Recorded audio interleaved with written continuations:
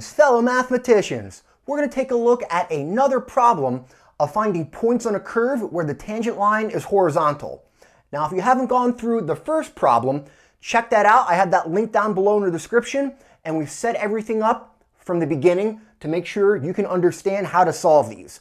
The main idea to find where tangent lines are horizontal is we're going to calculate the derivative and then set it equal to 0. And that gives us an equation that we solve for x. Now, a lot of the work comes down to solving equations, and for this problem, it comes down to factoring. So let's get right to calculating our derivative for our function here. It's pretty simple. We just need to use the basic power rule to calculate the derivative here. So we have our function. Let's calculate f prime of x. All right, we're going to bring the power of 3 down to get 6 x squared. Next term, bring the power 2 down, we'll get minus 6x in the derivative. Differentiate the next term, the derivative of x, that's 1. So here, think of 36 as a constant multiple. We're going to have minus 36 times 1. We'll just write that as minus 36. And then your last term, 1, that's a constant. That differentiates to 0. Make sure you're comfortable with all those differentiation rules. If you're not, check them out. I have them linked down in the description below. All right, so that's the work for calculating a derivative. Pretty straightforward. Now what we want to do to find where the tangent line is horizontal, we're going to set that derivative equal to 0.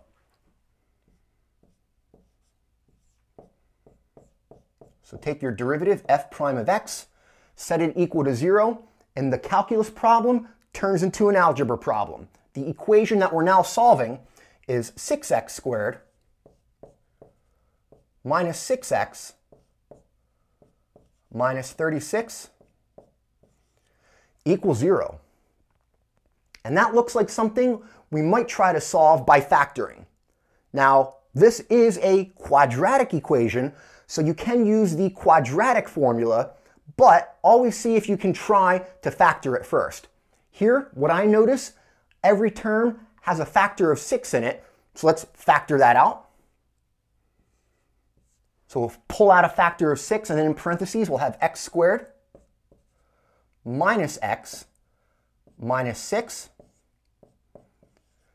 And that now makes it easier to try to factor what's in parentheses. We might call 6 the greatest common factor.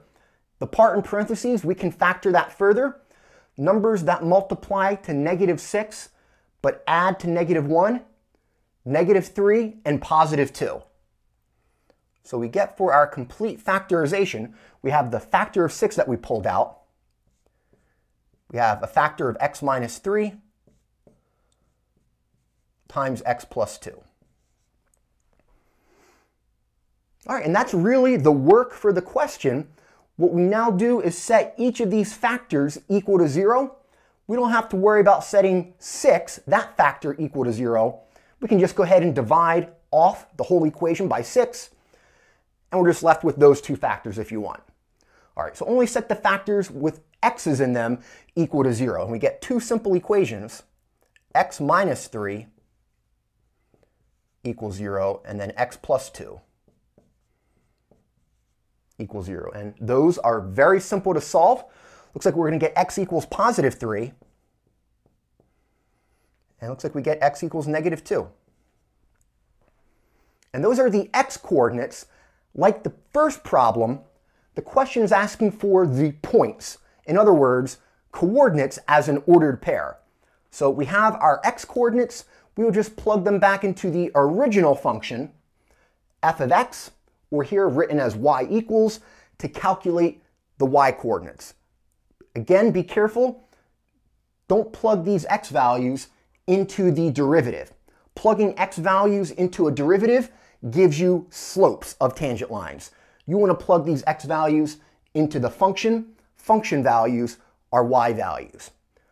All right, if you go ahead and do that, if you plug in 3, that's going to come out when you plug that into your function here. Plug in x as 3, you're going to get negative 80. And when you plug in -2 for x, again, plugging that into your function, that'll come out to 45. And those are the 2 points where the tangent line is horizontal to the graph of that curve.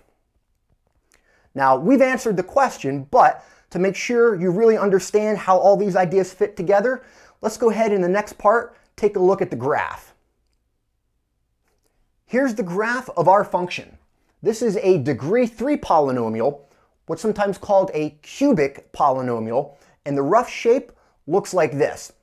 Now, depending on the graphing tool that you're using, you might have to play around with the window to size it correctly to see the shape of this graph correctly.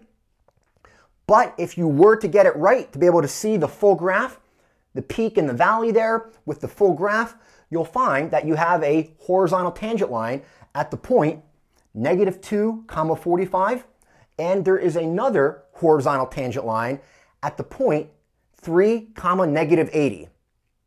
Now, right now, sketching this graph by hand would be very difficult, but again, that is a goal you'll be working towards later in your Calculus 1 course. Using only the equation here and a combination of first and second derivative, you'll be able to sketch that graph without any help, without a graphing calculator or any graphing tool at all. All right, I hope you enjoyed the problem. If you did, support the channel, like and subscribe.